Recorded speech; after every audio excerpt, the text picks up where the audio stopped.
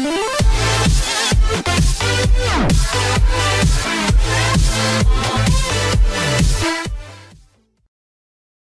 will Meghan Markle be called if she marries Prince Harry, Princess Meghan? They might move into a renovated apartment in Kensington Palace, just a stone's throw from Prince William and the Duchess of Cambridge.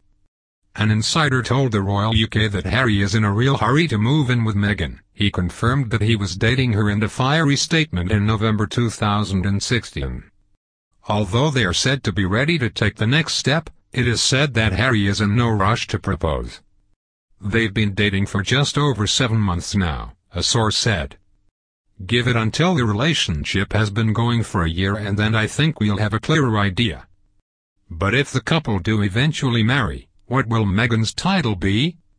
Although the Suits actress could become a princess by marriage, she would not be entitled to be styled as Princess Meghan. To have princess as a title before your first name is an honor reserved for women who were born into the royal family.